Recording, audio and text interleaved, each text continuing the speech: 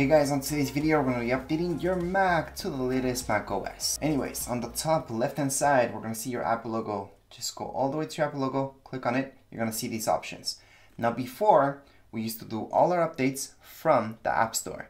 Now we do macOS updates from System Preferences. So just in case you guys don't see any updates there, they're going to be under your App Store, alright?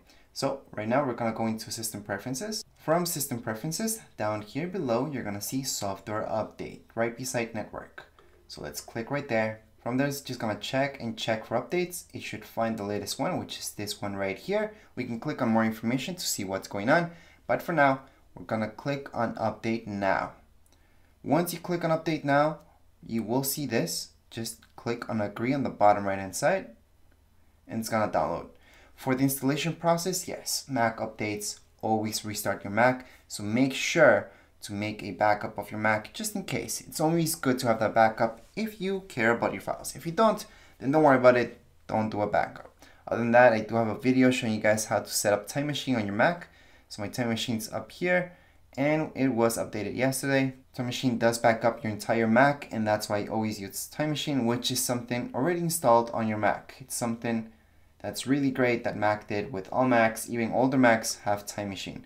So it doesn't matter if you guys have the newest Mac or the oldest, well, not the oldest Mac, but a pretty old Mac, you will see Time Machine right in there because it's something that's already installed, again, in all Macs. And you do need an external hard drive in order to make that backup. Again, I do have a separate video showing you guys how to set up Time Machine and an external hard drive. Other than that, I only recommend that just in case something goes wrong, you do have a backup, because Time Machine does back up all your apps, all your information from your Mac, which includes your pictures, any documents, and anything like that. Or even if you would like to transfer all your information from one Mac to another, you could do it throughout Time Machine, which makes it really easy as well. Again, I do have a video even showing you guys how to do that as well. Now getting back to this update, well, it's only 3.25 gigs. So it's pretty small. For most of you with okay-ish internet speed, this should only take a couple minutes.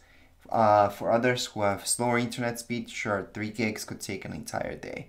It really does depend into your internet speed because it is downloading this. So at this point, we could just let it be, let your Mac rest. We will see an Apple logo, a loading bar afterwards. It's just gonna restart, and then we're gonna be done with the update. If you guys have a MacBook or a MacBook Air, MacBook Pro, any one of those that needs battery life, I would highly suggest hooking it up some electricity, have it charging, even if it's 100%, have it hooked up when you're making any updates. That's just in case, 'cause with older Macs, the battery's not 100% there yet. So that means we do need some electricity just in case something goes wrong and it turns off. Because that's exactly what you don't want it to happen. You do not want your Mac to turn off when it's running any updates.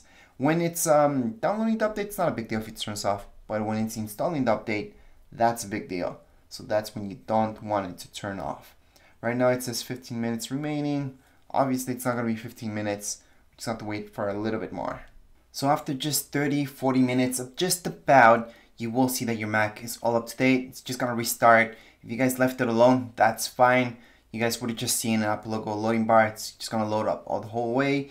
And then again, we're just gonna be back into our Mac once again. And that would be it for this update. Anyways, if you guys have any questions, comments, you guys can write down here in the comments area. Don't forget to subscribe and rate. Thank you.